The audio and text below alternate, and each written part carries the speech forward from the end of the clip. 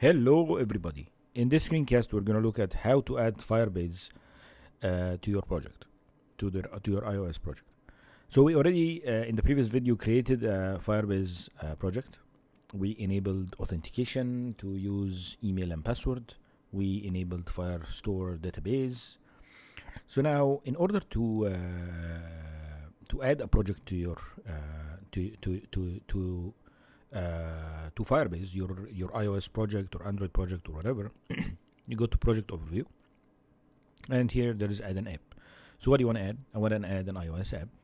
It asks for the bundle ID. So you go back to your project, you click here, and then here is your bundle identifier. You see here it shows the bundle ID for you. So you can copy the bundle ID. So it's not letting me do it, so I can go somewhere else. Let's see.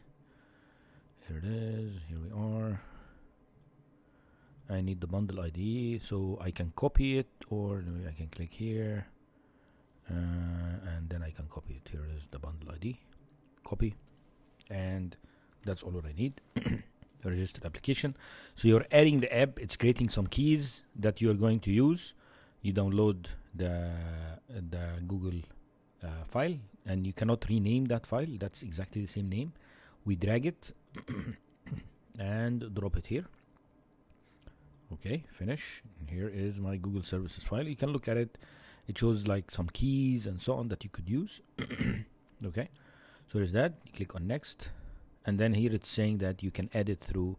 They're telling you what to do. So in Xcode, we're gonna add it using the Swift package manager. So basically, you go here, file, add dependencies, and you just paste the URL here.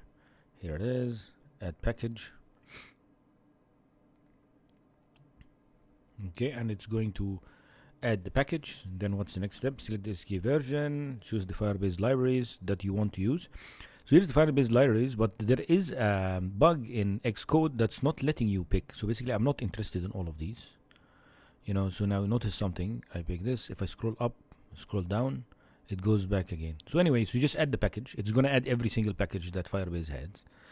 And we'll look at how to remove whatever package you don't need. But anyway, we click on next, and then how to initialize it. This is very important. So we are using Swift. Basically, we need to go to the app delegate, and we need to import Firebase core, and we need to call this function in did finish launching with options. Perfect. So we go back here, app delegate. Here we are, and here is did finish launching with options. So we need to import. So I'll go here and say import Firebase core, and then basically here I'm gonna paste Firebase app.configure. That's it. All right. Click on next, and then go to the console. So now if I run the app, let's run the app. All right. So basically it's compiling Firebase and so on. It's gonna take time because the whole Firebase library is added. We don't need every single part of the Firebase library. We just need Firebase authentication and Firebase database, whatever services we have enabled here, authentication and Firebase database. We'll look at that in a little bit, but let's see if it runs, and that's how we set it up. It's straightforward.